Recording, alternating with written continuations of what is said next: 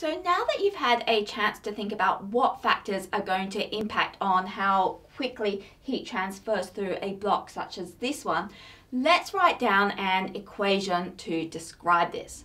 So what we're trying to come up with is an equation to describe the rate at which heat flows through this block. So this is the amount of heat per unit time which is flowing through it. And we know that an energy divided by a time gives us a power. So what we're trying to find out is the power through this block. So we can write P is equal to Q over T, where Q is the heat flowing through the block and T is the time over which that heat flows. So when you were thinking about factors, hopefully you realized that the rate at which heat flows is going to be proportional to the surface area. Now, intuitively, you'd be a bit aware of this because on a cold night, you'll tend to ball yourself up into a little ball in bed to reduce your surface area and keep yourself nice and warm. And in the middle of summer where it's really hot, you tend to spread out to increase that surface area. So P is proportional to the surface area A. Now, hopefully you'd also realize that it's inversely proportional to the thickness. So in the middle of winter, you put on lots of layers of clothing to increase the thickness through which that heat has to pass, which reduces the rate at which heat leaves your body. And so we can say that P is also proportional to 1 divided by the thickness, delta X.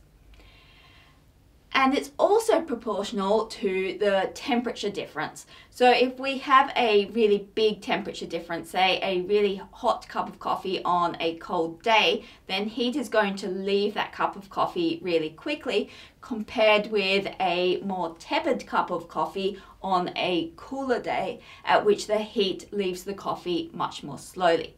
So the power is also proportional to the temperature difference, delta T. So combining these together, we can say, well, the power is proportional to the area times the temperature difference divided by the thickness. And because this is proportional, we can replace it with a proportionality constant, which we will call K. And K in this case is known as the thermal conductivity constant. So we can write this as equal to Ka delta T divided by delta X.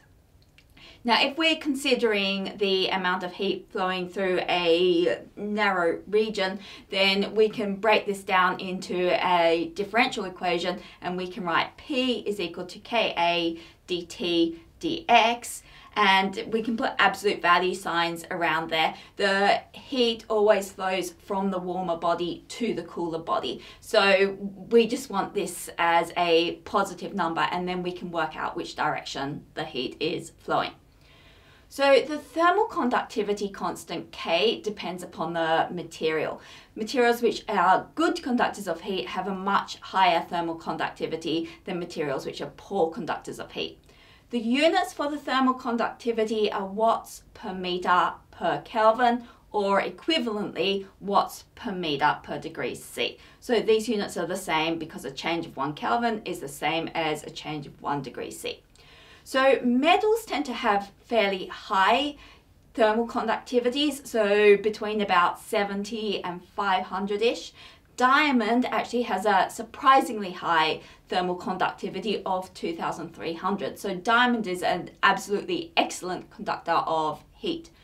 Building materials tend to have fairly low thermal conductivities because we don't want a building which is leaking heat all the time. So for example, asbestos has a thermal conductivity of 0.08 watts per meter per Kelvin, and bricks tend to be around about 0.7 watts per meter per Kelvin. Air and gases also tend to be fairly poor conductors of heat. If we want to stop heat escaping from something, it can be useful to leave an air gap because the heat does not pass well through air. So for air, the thermal conductivity is around about 0.023 watts per meter per Kelvin. So let's have a look at a demo where we'll be investigating the thermal conductivity of some different metals now. What we're going to look at now is a demonstration showing the different thermal conductivities of different metals.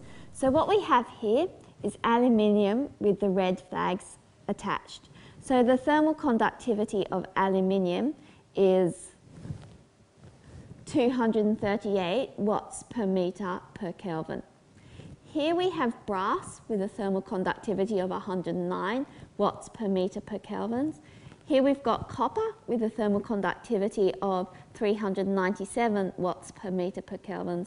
And here's stainless steel with a thermal conductivity of 79.5 watts per meter per Kelvin. Now what I'm going to do in a minute is light this Bunsen burner, which will provide heat to this metal plate, which will be conducted along each of these different metal arms. Now what I want you to think about is on which of these arms are the flags going to drop off first. The flags are connected by little globs of wax. When that wax is melted due to the heat, the flags will drop off. So let's light the Bunsen burner now.